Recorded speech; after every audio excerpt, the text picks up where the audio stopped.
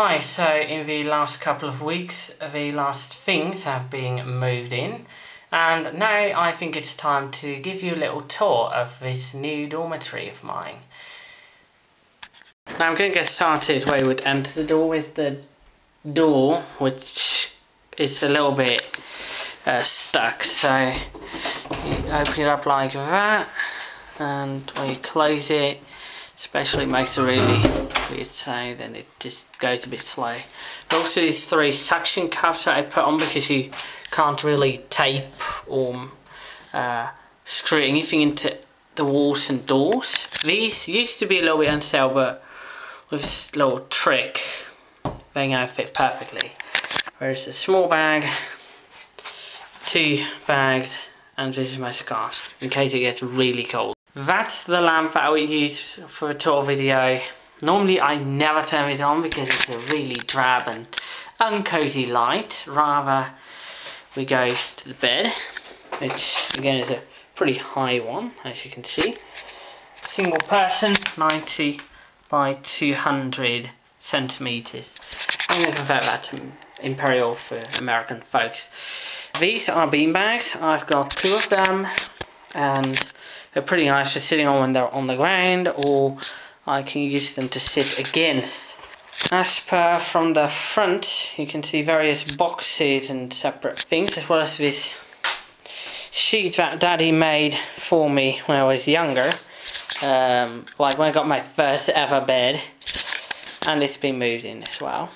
As is little pyjamas that sit below the beanbag. There's the most commonly used night light. It was actually painted by me, black, and this was made by Mummy. And right there you can see the pillow, and if I remove this beanbag, you can see the small emoji pillow over there and an Elmo plushy figure over there. Then we have these boxes. Let's go through, and this one contains my winter clothing, that one summer clothing, that one special items like a swimwear. Here's my water boiler or kettle, whatever you call it. That is a spare box, and that box contains really important documents and the external hard drive that I make backups on every Friday. Really important. This bag is used almost exclusively for clothing. I wash at a washing machine just outside, as does everyone. Just around the corner here we have the TP-Link router connected to the shared internet connection and power. No connections other than that because this uses Wi-Fi. Also right there, this is the Fedor van Rossum Utrecht Underground Traveller's Map. I took this from my birthplace just because it looks very nice and is a bit of a remembrance to that. So our three things here. This is a little reading help from him as well for the Utrecht dialect. There is what's called a pancake plan, because one of my aunts makes pancakes a lot and loves them. I think this one needs a bit of water. And there's a plant given by my personal tutor back when I was in secondary and closed it off. As well as two cards.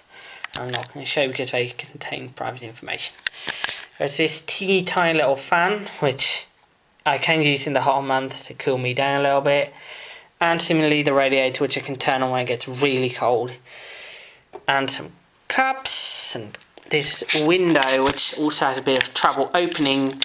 But in exchange we have these nice paintings and curtains. Also some books. I'm trying to get the fun back into reading. These drawers contain drawings and spare equipment here, some study things here, and a spare battery, some spare notebooks, a stapler, stuff like that. This contains study books and a small notebooks. And this one contains small electric devices.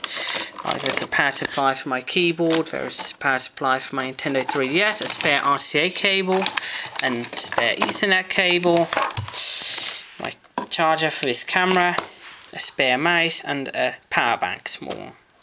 And there's also some games, like playing cards, and Rummy Cup, which is, I think, a typical Dutch game, and my CD and DVD collection. And on the side here are some sports clothes for in case I want to go to the gym, which is pretty nearby. Onto the desk, I didn't really clean up anything for this tour. Tripod is still here even. That's the microphone. It's being mounted a little bit differently than what I showed in the short because of stability issues, ironically. That pad is for my wireless earbuds to charge onto. That switch turns on and off. This nice warm white desk lamp. This is my Dell Ultra monitor, same that I used in my first setup.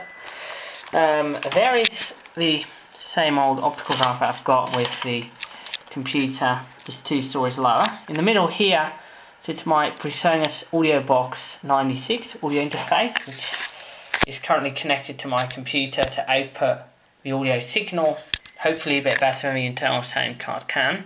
But if I feel creative and want to make some music, I can just plug this into my iPad and record my keyboard onto it.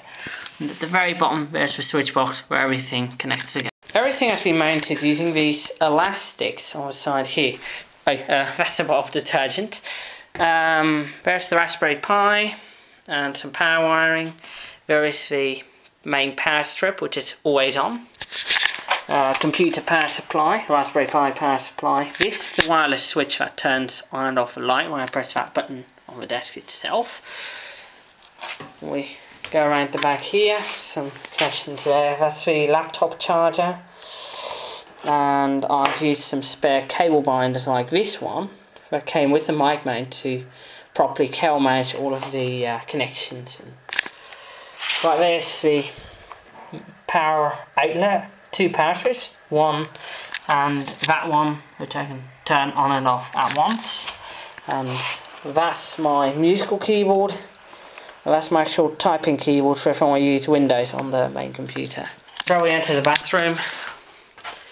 Vitamin electric toothbrush. I used to actually use a regular toothbrush for years, and then my dentist recommended an electric toothbrush, which broke down years later, and just this year I actually bought this one, which not only indicates the end of the full 120-minute brush cycle, but also indicates when I have to go to a different region of the mouth.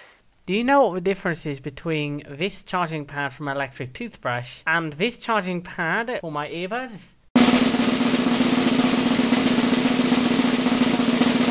You guessed it, they both charge wirelessly, but for some reason the charging pad for my wireless earbud doesn't have a sort of stud coming out of it, whilst the one for my electric toothbrush does.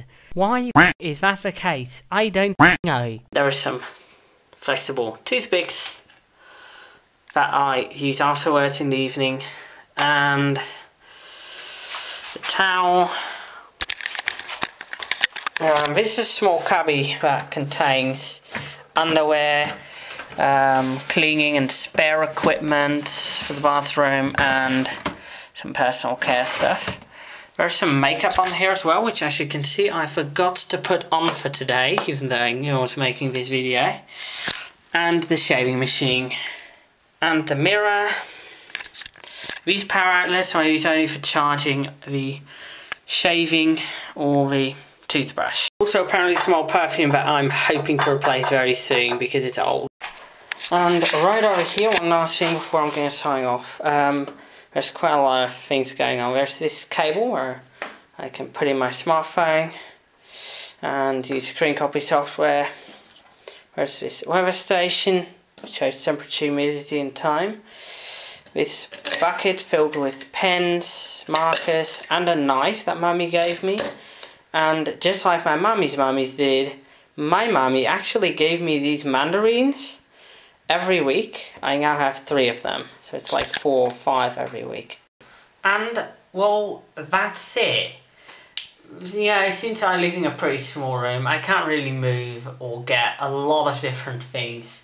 But I do have some plans on what to add. For example, a little USB switch box to switch my audio interface between the computer and an external device connected like my laptop or my iPad. But yeah, I don't know what's going to happen next. See you next time. Bye bye.